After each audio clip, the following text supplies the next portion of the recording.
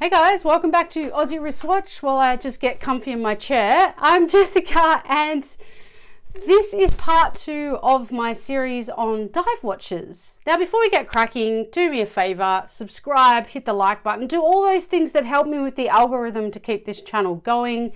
If you're returning, thank you. Always comment, leave me a note, whatever. I love to chat. Let's roll the intro.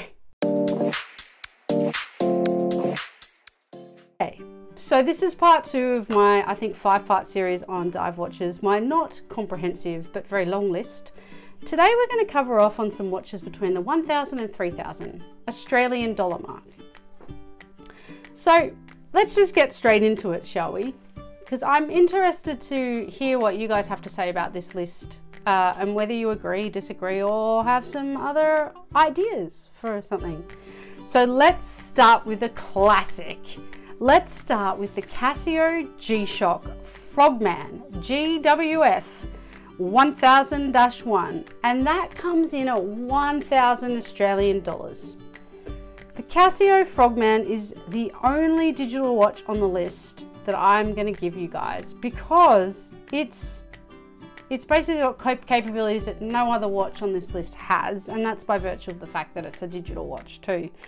So it's got a 10 record log date memory, high speed tide graph, high accuracy moon data, plus many other features. It's basically like, I've got a G-Shock and it does all this stuff like measuring tide, and I mean, it is so complicated. I don't even know how to change the fucking time on that watch. Like, I have to watch about 10 YouTube videos every time the battery runs out, or I change time zones and I need to, it does my head in. That's probably why the G-Shock isn't my favorite watch, but I can appreciate why it's such a cool watch. It's got solar capabilities, this particular watch, and it's water resistant to 200 meters. So for $1,000 you're getting a lot of bang for your buck, and if you're more technologically minded and astute than I am, well, chances are you're going to figure out how to change the time a lot easier than I am, so it might be a good buy for you. Okay, next one, and I see these a lot now that I'm getting into watches properly and learning about them. I've seen this watch not out and about, to be honest with you, but online everywhere, and it's the Doxa, and this one's the Doxa Sub 200 Aquamarine, and it's about 1,450 Australian dollars. Now it's got a Tiffany-esque blue dial, so it looks really cool. It's not really my style in that I'm not really a huge fan of that Tiffany-esque blue dial or that whole rage that went on about, what was it, 12 months ago? It feels like 12 months ago. It feels, but it could be sooner, it could be longer. I don't know. I'm still in a time warp of COVID, right? But it's a classic contemporary watch, and the Doxa watch just seems to pop up everywhere from a dive watch perspective. So it's 42 millimeters, it's 200 meters water resistant, it's stainless steel, and it's very much, it's a watch that, like, Doxa pops up everywhere, like I said, so it's very popular. It's very affordable. They're cool watches overall. Like, so sure, I've just talked about the Tiffany dial, and you know, I could take or leave it, but there are many other Doxa watches out there that I've seen that are super cool. I think there's one I've seen where it's orange. I'd probably never have an orange watch because I might get sick of that really quickly, but it does look cool. It's very ostentatious, so if you're into that kind of thing, it's perfect. Next up is the Squale Militaire 500 meter diver. It's 1,500 bucks. Okay, so this is a serious looking diver's watch, and it's Swiss made, but it doesn't come with the Swiss made price tag because, like I said, it's about 1,500 bucks. It's 1,000 US basically. So it's 500 meters. So like I said, most come between 200 and 300 meters. This is 500. So this is why I'm saying it's a serious dive watch. This is a proper dive watch, right? It's got a vintage look, but it's got that kind of everyday wear feel, and it's, you know, for the price point, Swiss made automatic dive watch, 500 meters, that's a lot of bang for your buck. That's why I put it on the list. Next one is one of my favorite brands, which I actually don't own, and that's the Hamilton Khaki, Navy, Scuba, Automatic, 43mm, and it's $1,400. Now the price for this does vary depending on where you buy it, but I've just kind of gone to the higher price point for this based on my research. But founded in 1892 in the United States, they've been manufactured in the United States up until 1969, and now they're made in Switzerland. Now they're most well known, as you know, well, as you might not know, because I might not have released the video yet, but I did a field watch video. So those guys get a really good bit of airplay in that video because they make one of my favorite field watches, which is super cool, right? So this is their foray into dive watches. And this one in particular is a 300-meter Swiss-made in-house H10 automatic movement dive watch. So again, exceptionally good bang for your buck. In terms of dive watch. I mean, it's not 500 meters like the Squale, but it's a solid watch at that price point. The next one is the Yema, and it's the Superman Heritage, and it's about 1,500 Australian. Now, Yema dates back to the 50s, but this was re-released in the 70s, and it's got a locking bezel, and they successfully brought back that feature in the more up-to-date version, but they kind of maintain that ultra vintage aesthetic to the watch. So it's powered by an ETA 2824, and it measures 39mm, 14mm thickness, and it's in stainless steel. So again, it's pretty good bang for your buck.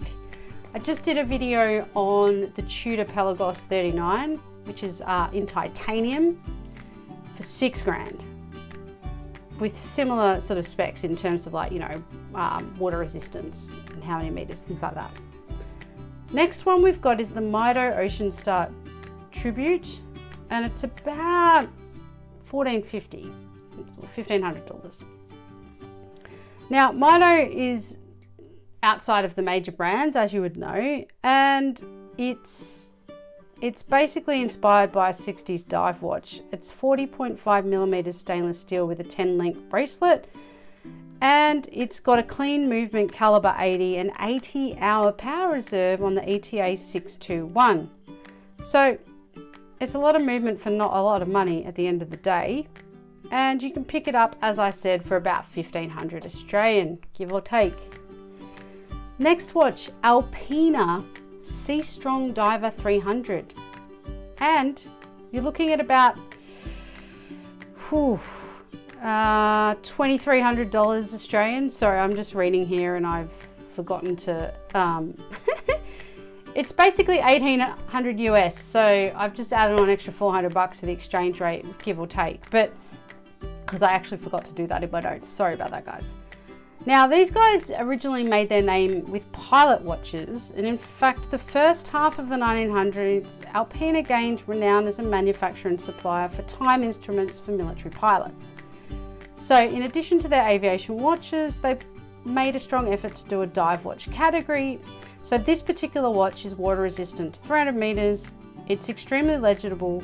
It's extremely legible underwater, and they've also made another version which is limited to 300 pieces. So it's a pretty solid watch. It's got a great history. You know me, I really fall in love with watches based on their history as well as based on their looks. This kind of ticks both boxes. Okay, next watch, and again, I've seen this one a lot online and a lot on Instagram, and it's a Formex, and it's the Formex Reef, and it's about $2,500 Australian. Okay, so the Formex, the reason the Formex is popular is because it kind of nods to the Patek Philippe Nautilus. Now, we know how popular that watch is, right? I mean, I would love one of those one day, hello, but I don't have a spare 200 grand. Now, it's made up of more straight lines than a Nautilus, and it's 42 millimeters in diameter, so it's not too large, and it's offered in a variety of color variants. It includes sunburst green, blue, silver, and black, and it comes in a traditional white dial. Formex is big on customization, so you can choose dial, bezel color, and strap your bracelet to whatever you prefer.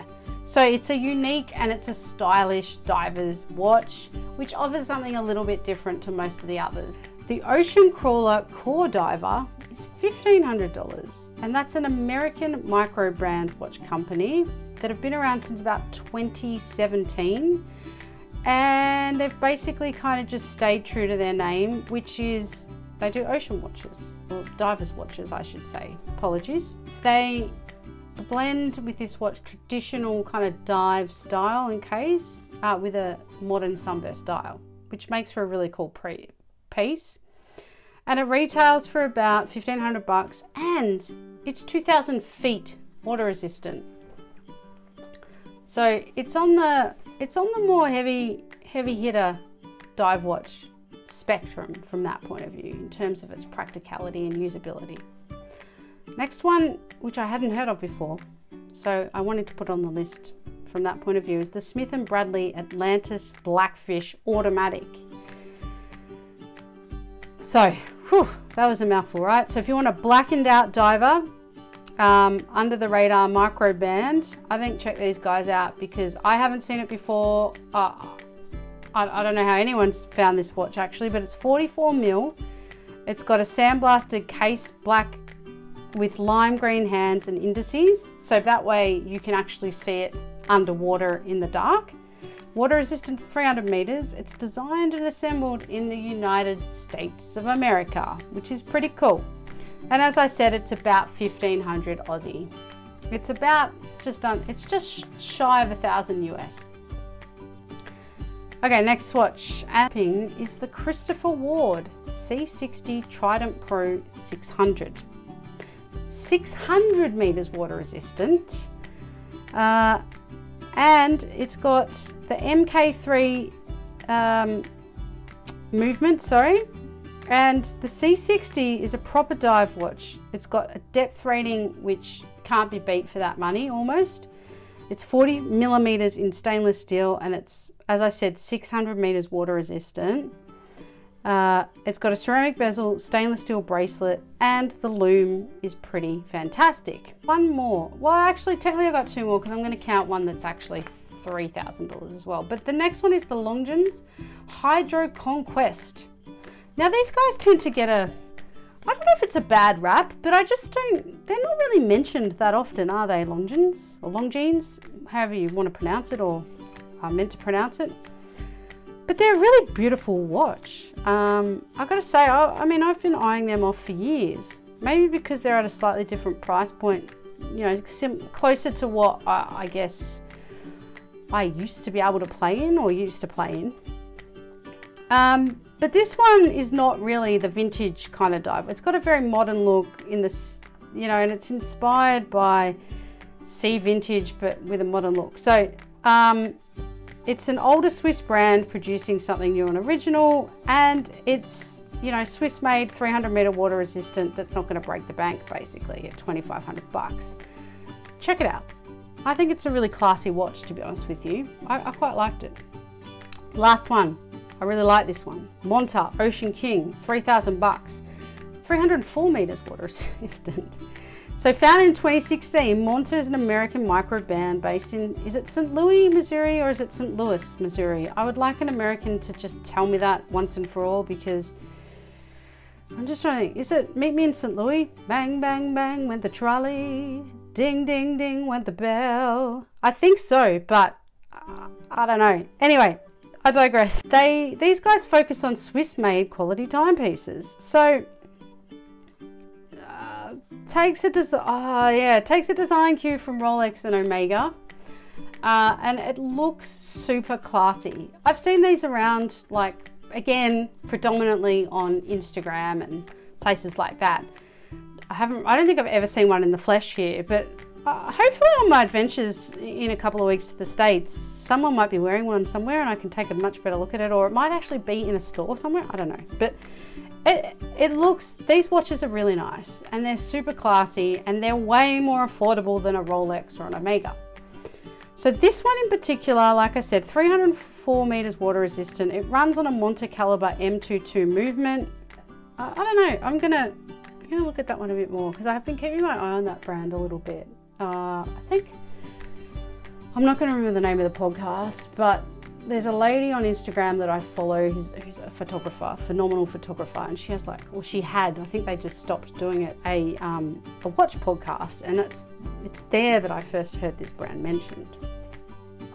That brings me to the end of the somewhat long-winded $1,000 to $3,000 watch price bracket. So we'll get on to the next one shortly. But look, that was a long list. I've got them in the descriptions for you so you can keep track of what we're talking about. And I know it's very wordy, and that's just how I am. But let me know what you think of that list. Again, in your view, have I missed anything glaringly obvious to you? Have I got it completely fucking wrong in terms of what I've put on there? You know, perhaps you've got a watch that's a dive watch that's between 1,000 and 3,000 Australian that you think should be on the list. Let me know. You know, I keep track of all of these. So, but yeah, that's part 2 of the list. We'll get on to part 3 shortly. But as always, please, if you've enjoyed any part of this video, smash the like button. If you haven't already, please subscribe to the channel. I love you guys. I appreciate the support. And until next time, have a good one.